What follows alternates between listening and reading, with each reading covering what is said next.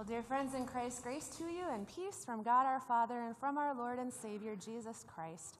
Amen. The good old days.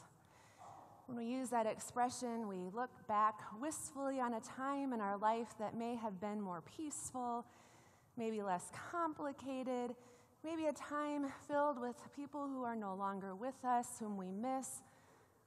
The good old days is how we reflect on a time that has been, or maybe there is a time now that you will look back on and say, those were good days. What were those days for you as you come into this space for worship today? Where do you look back and wistfully say, the good old days? For the people of God, Israel, they would look back at a time when King David would reign, and they would say, the good old days of King David. Today, we enter into 2 weeks of focusing on the story of David.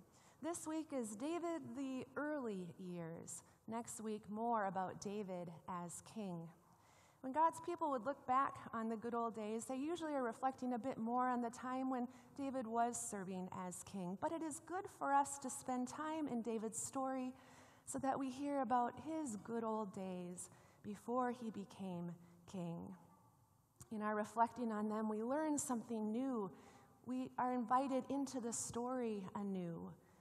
Maybe as you read chapter 10 in preparation for this week, or as you heard again a summary of chapter 10 in our video today, something was new to you, something that you had forgotten about in the story.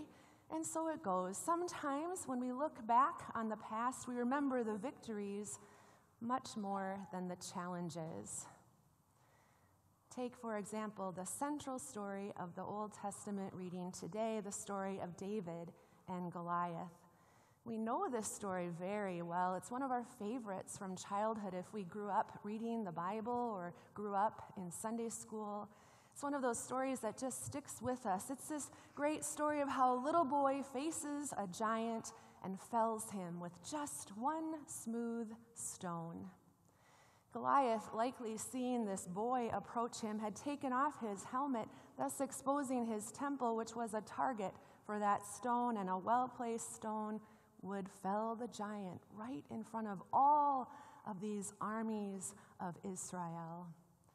But more than a story of a little boy who defeats a giant, it is a story that shows the power of God. For David arrives on the scene not only with his slingshot and a few small stones, but with the power of the word. David says to Goliath, "You come to me with sword, spear, and javelin, but I come to you in the name of the Lord of hosts, the God of the armies of Israel, whom you have defied." And there it is, that word and a stone, and the giant is defeated. This story is a powerful one in its telling. Some people have chalked up this story as one of David just having a good attitude. That's how he beat that giant, they will say. All the other ones looked at Goliath and said, "He's so big, I can't win." Whereas David looked at Goliath and said, "He's so big, I can't miss." But people of God know this story to be much more than a story of a good attitude or a can-do spirit. No, this is a story of the power of God. The power of God to enter into life, enter into this young boy's experience and bring down the giant. But to limit this courage story, this story of David's courage, to just that moment in the valley is to forget all that happened before in the early years of David's life. For central to David facing the giant is the fact that he was a shepherd. The shepherding is, in fact, crucial to the narrative. Think about it for a moment. Oftentimes, when it comes to stories of shepherds, we imagine that tranquil scene around the nativity. We think of the shepherds out tending their fields. We think of the serenity of the life of the shepherd. Now, David likely knew that as well. In fact, we learn in our reading again today that David was a musician, and likely his time out shepherding the flocks in the field offered him many hours to play his harp, his lyre, and to sing psalms, to author those songs of faith we continue to sing to this day. In fact, we know that King Saul, in his declining mental health, would call upon someone to soothe him in the midst of his woe. His advisors understood that David, the shepherd boy, had a gift for music, and so they called him from the fields, and little David played and sang for King Saul so that his mind would have rest from the agony it was experiencing. But along with that time of shepherding would come other responsibilities, not just serenely leading the sheep to water and to places where they would find nourishment, but also in defending and protecting the sheep. Surely there were times when David, all alone, a little boy in the wilderness, was afraid, and yet he felt that God continued to be with him, and he was able to defend himself and his flock in the midst of challenges. How do we know this? Well, we know this because it comes up in this central story of David and Goliath. Sometimes we forget the detail that David, in fact, volunteered himself to fight the giant. He wasn't just thrust out into the valley to face the giant. He didn't go unwillingly. He actually went to King Saul and asked if he could go and fight this person. And King Saul sent him. In fact, let's hear that part of the story again. I'll have you read the part of David today. I'll read the parts of Saul and narrator. So your parts are in white. David said to Saul,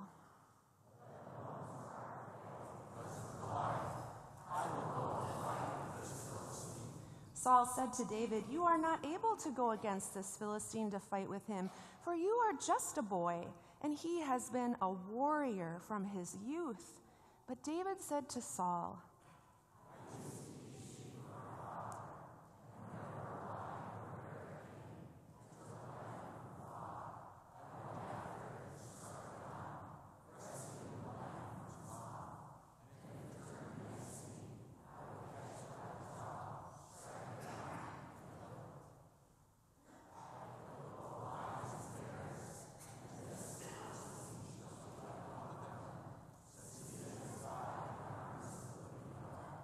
David said,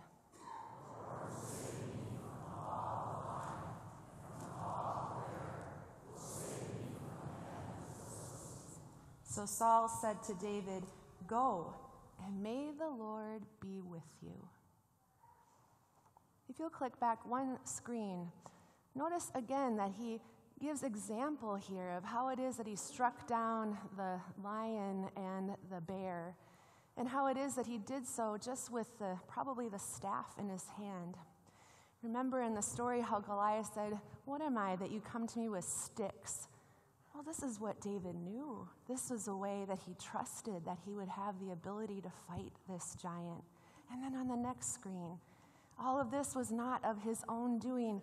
It was pointing to the one who had saved him in the past and who would be with him now in the future. This marvelous story continues to invite us into considering our story as well. In fact, I was reminded of this story and the power of being sent out and anointed with promise just a few weeks ago as we gathered with 38 young people who affirmed their baptismal promises and who confirmed their faith. The confirmation service brings forward these 38 young people who renounce all the forces that defy God, and then they confess a faith in God, the Father, Son, and Holy Spirit, just as you will in a few moments as we continue worship together.